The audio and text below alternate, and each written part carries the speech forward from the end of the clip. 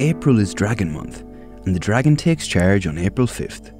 The dragon ruling April is predominantly an earth element, with a little wood and stored up water. No wonder the dragon is the bringer of spring rain. The water element in the month clashes with the fire element in the year, 2016 being the year of the fire monkey. When fire and water clash, they can make steam. Will you feel a sense of propulsion this month? Will the optimistic outlook of the dragon bring a sparkle to your eyes? What sort of things can you look forward to during April? Check your animal sign and find out what the dragon has in store for you in the month ahead. Snake. Your deep-thinking snake nature has been known to make a simple situation complicated. There are times when it just makes more sense to not try that hard.